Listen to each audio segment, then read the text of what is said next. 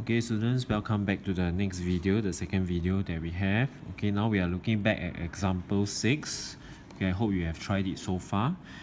Okay, so when you look at these questions, sometimes it's a bit difficult to figure out what is happening. Don't be discouraged, just try your best. I also took a while to answer the question.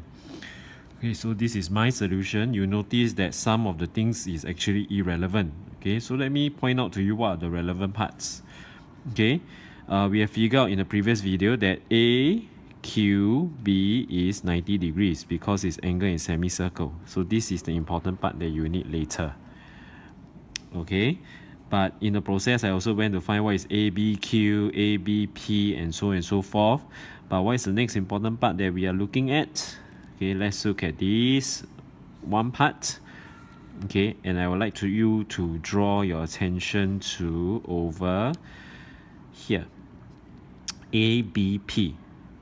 Okay, in this question we find that ABP, the triangle, okay, this big triangle here, ABP, okay, we already know two of the sides, two of the angles, 24 degrees and 35 degrees here, which should mean that if I can figure out what is ABP, it might be useful for me.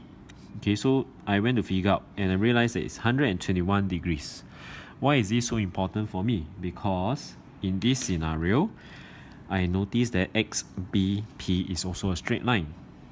What is the angle on the straight line?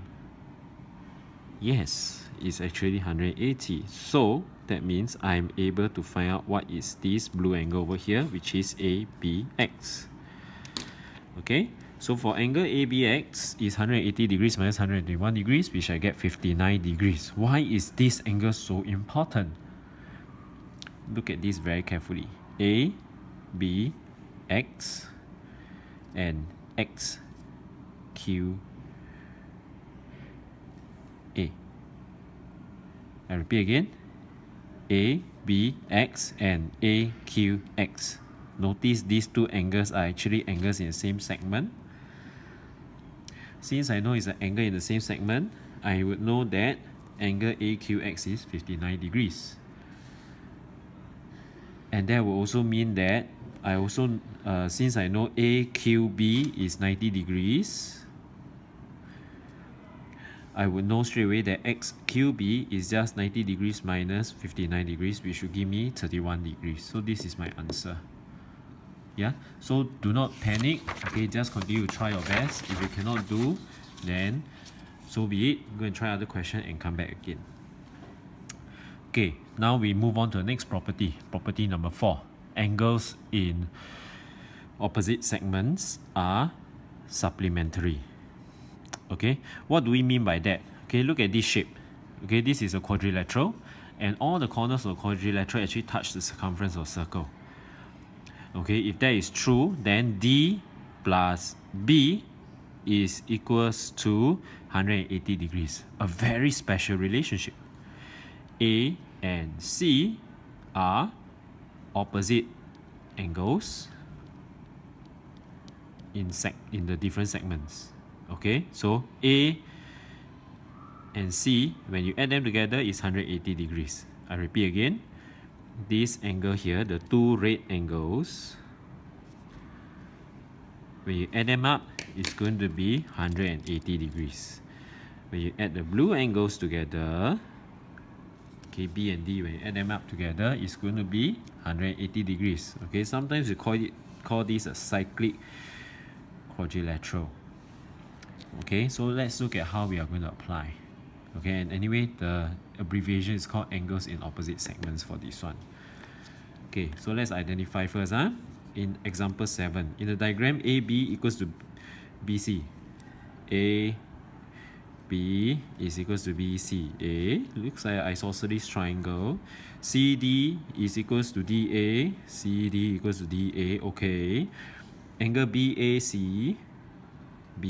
is 54 degrees.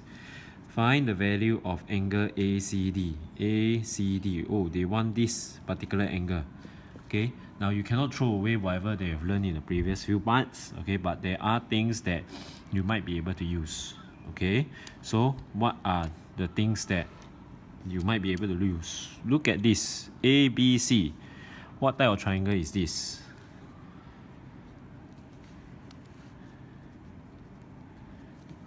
Well done, you know it. It's an isosceles triangle. Since it's an isosceles triangle, what is so special about angle BCA? Very good. It's 54 degrees because they are actually base angle of isosceles triangle. Okay, look at this. Okay, this and this are base angle of an isosceles triangle ABC. Okay, next up. Can you find angle ABC?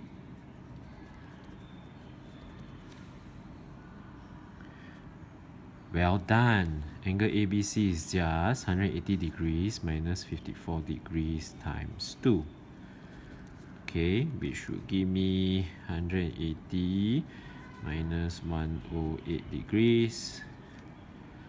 Okay, which would give me, okay, pardon me here because I do not have my calculator with me, but if I've done it correctly, I should get 62 degrees. Okay, let me do a very quick check over here. 54 times 2, 108, 180 minus 108, 27. Oh, sorry, it's 72 degrees. Okay, since I know this is 72 degrees, let's use our property 4 here. Okay, what is so special about this angle? Okay, and this angle. Okay, how do I check whether they are angles in opposite segment? The quadrilateral that they form, the kite or the special rectangle or the four-sided figure that they form, the corners must all touch the circumference of the circle. Once I do that, I know that this angle plus this angle is 180 degrees. So, angle ADC is 180 degrees minus 72 degrees. Why? Because it's angle in opposite segment. Okay, so you get 108 degrees. Can you find angle ACD now? Well done. Angle ACD is actually 180 degrees minus 108 degrees divided by 2. Okay? Sorry. Yes, correct. So, we'll work out. Okay? It's 36 degrees. Okay, what's the rationale? This is called base angle in iso triangle. Okay? So sometimes it takes a little bit more effort, but do not give up. Okay, let's look at the next example. Okay, then you have to try the rest on your own. Okay? So, in the diagram, O is the center of the circle. Angle RPS is 40 degrees. RPS, you see? RPS 40 degrees here. Calculate angle PQR. PQR. Oh, look carefully. This is not what you would expect, okay? Angle PQR is an angle at circumference, but this is a very weird shape. Okay? What can we infer from all this information? Look at what is this? This is the center of the circle. So OP is the radius. OR is also the radius. And OS is also a radius. So what can you tell me about triangle POR? What can you tell me about triangle ROS? Well done. POR is a isosceles triangle. ROS is also an isosceles triangle. So based on all this information, we can tell that this is very good. It's 40 degrees. Okay? Next, look at this shape, POS. Is it a straight line? Yes. And on top of that, it passes through the center of circle. So this is also our diameter. If this is the diameter of circle, what is so special about PRS? Well done. Okay, PRS is actually 90 degrees. So if I know PRS is 90 degrees, what can you tell me about ORS?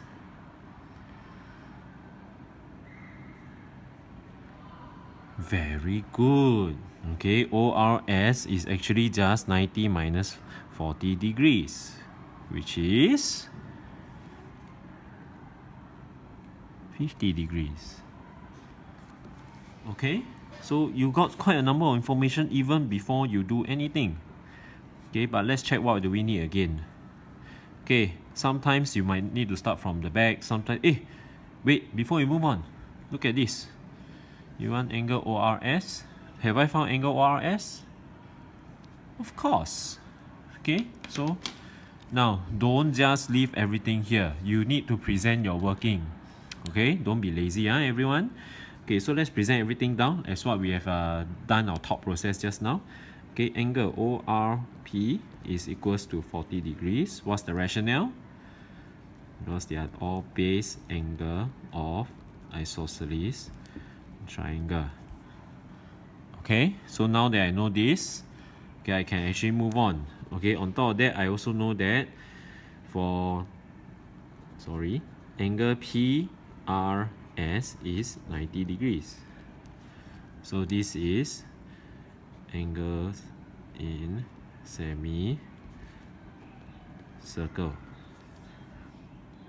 So angle ORS is 90 degrees minus 40 degrees, which should give us 50 degrees. And well done. We got part of the information already. Okay, what are we still missing? The question is still looking for PQR. So how do we find PQR? Okay, look at PQR again. PQR is in this weird corner. But if you look at the big shape here, okay, I'm going to use the yellow highlighter to highlight the line. Look at this big shape. Okay, and look at this angle. I'm going to use blue pen. This angle here and this angle here.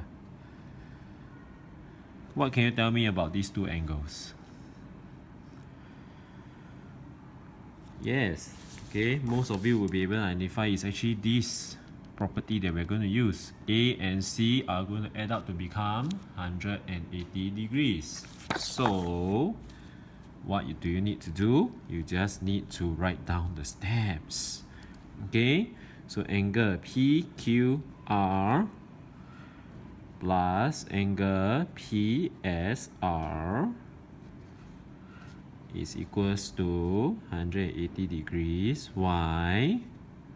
Because they are angles in opposite segment. Okay, since I know they are angle in opposite segment, I just need to fill out the rest of the information. Okay, PSR. Do you think you know what's the information there? Yes, ORS is 50 degrees. What about OSR? If OSR is also 50 degrees, what can you tell me about PSR? See, it's not that difficult. Have some confidence in yourself. So now let's solve it. Angle PQR is equals to 180 degrees minus 50 degrees. Okay, which will give me 130 degrees. There. We got it. Okay, it's not difficult. Just try. Okay, can I get you to try example 9, example 10? I'll review the answer in the next video or in terms of pictures. Okay, so see you in the next video.